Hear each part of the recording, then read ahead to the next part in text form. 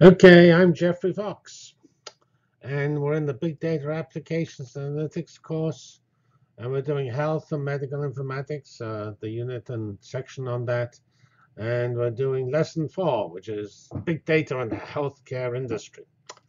Big Healthcare, but Big Data.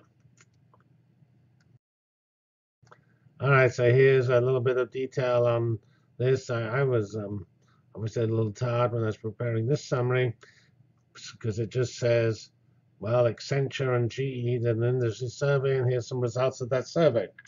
Actually, they did the same survey for which I used the same survey, focusing not on healthcare but on manufacturing and other and transportation in the sensor module. So this is the healthcare part of the same survey we covered there.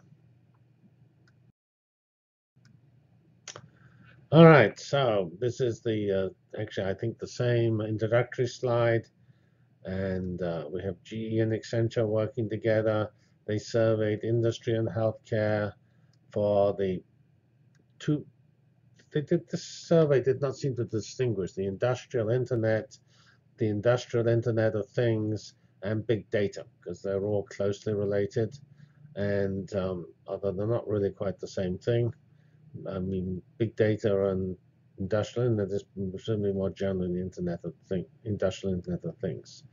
So big data analytics is a particular focus of this survey, and there was an industry consensus or overwhelming consensus that big data will dramatically change things, and it will change. Those that don't participate will become uncompetitive.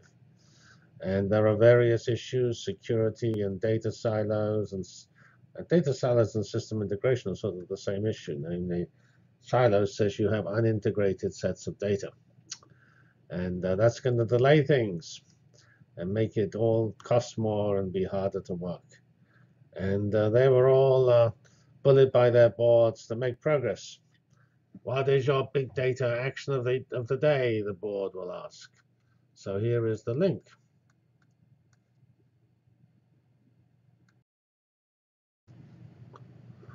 So now we come on to their role. They're thinking about the role of analytics in exploiting the industrial internet, and in this particular in the area of clinical work, dealing with patients, financial, lowering costs, and operational, running an efficient system. And they agree that the analytics will or should be able to improve patient outcomes, but there are lots of problems for obvious reasons. The different parts of the organization want to do it their own way. That's always been true. That's the way human beings are. There are obviously money problems, and we also have to integrate different organizations together to make this work possible. So in the past, doctors just sat in their chair and made their decision based on their brilliance and what they learned at the university, and things hadn't changed very much, and they had some lab work which they could interpret. Now there's infinite amounts of data. That data is from so many different sources that people are no longer up to date on them, and therefore they have to rely on other people's input to be able to understand it. And so we have epidemiology, we have health informatics, and biostatistics. These are the people who are going to come in there and fiddle around with the data. And of course, it doesn't even include big data experts. All right, so caring for patients, I told you, remember in the logo for the course, we have the word collaborative. So everything is collaborative. So here we have caring for patients is collaborative, which is what it means as a team activity. And you have to learn to work in teams. That's true in research in most areas of science. It's true here in healthcare. So let's see what the actual survey said. So here is some comments about what the analytics is used for: improving patient flow, tracking and monitoring. This is the IIoT here. Plotting fiscal things, clinical results, just doing giant averages, making certain we can do more for fewer people, streamlining the operations by making everything smooth, and we don't have to wait 6 hours or days and weeks or months to get things done. We all know instantly because all our little bits and bytes will mingle up and produce an answer immediately, and we won't have to wait. And we will be able to find better clinical procedures. We will integrate from the physical therapy through the nursing, through the doctor, through the admissions process.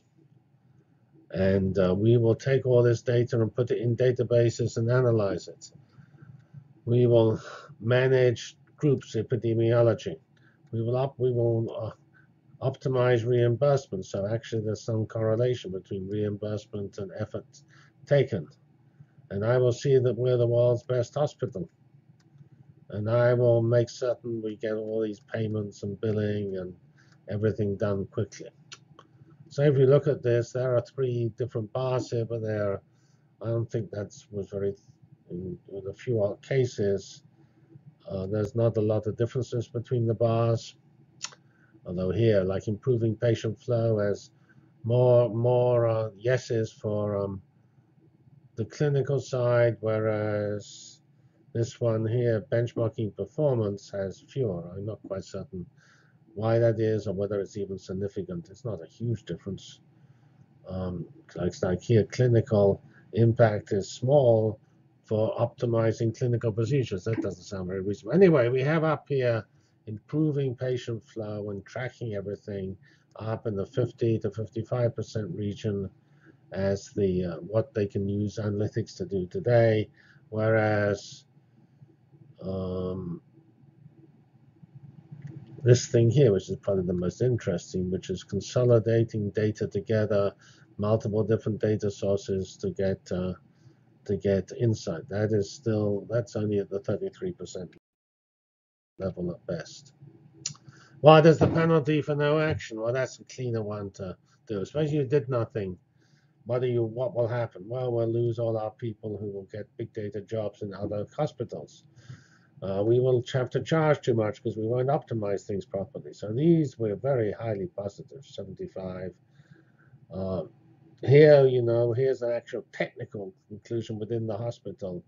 Can you integrate operations? So maybe they think they do a reasonable job there. The more numbers here, which are tiny, no impact. We've already done everything we need to do, and we can't spell big data, so it's none of the above. So these numbers are pretty small. So this says that there's a general consensus that big data is happening and will have a lot of impact, and you better do something or else you'll no longer be an effective competitive enterprise.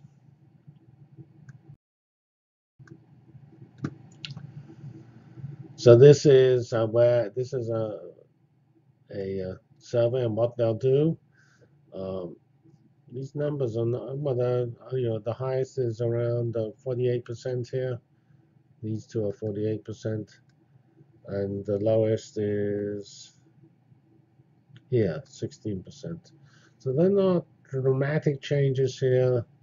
And let's see here, which is possibly, well, we don't really, it's rather boring to track and report compliance, but it's up there at 30%.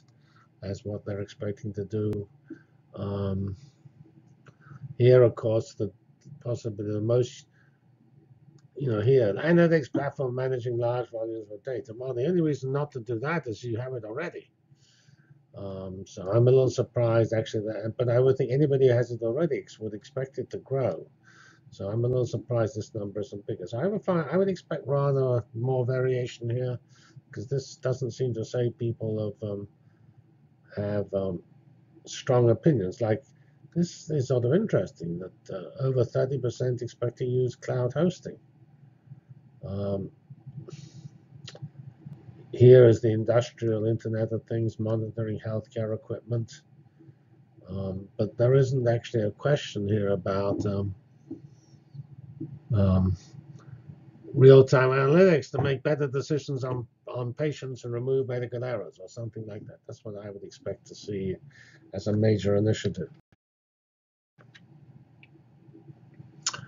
All right, outcomes. Improved profitability.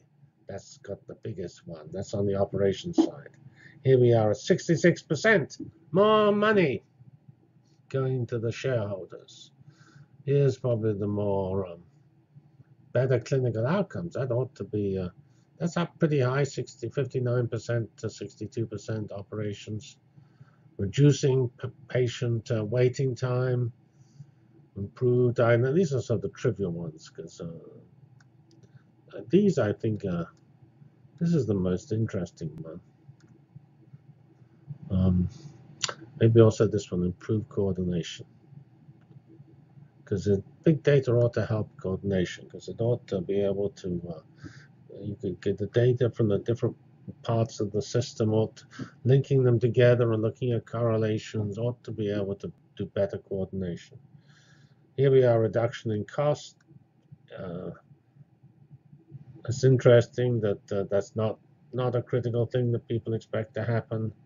And here we have, I think, things about medical errors, preventable adverse events. So I'm not actually certain what an HAR, health, accidental something or other. Anyway, so look up HAIs, please. All right, so that's the end of this short lesson on the results of this survey. It doesn't get, it's pretty, like many surveys, rather high level, but at least says that the healthcare industries knows that big data is important, and that's all you should take away from this. So that's Jeffrey Fox signing out at the end of this lesson. Thank you very much indeed.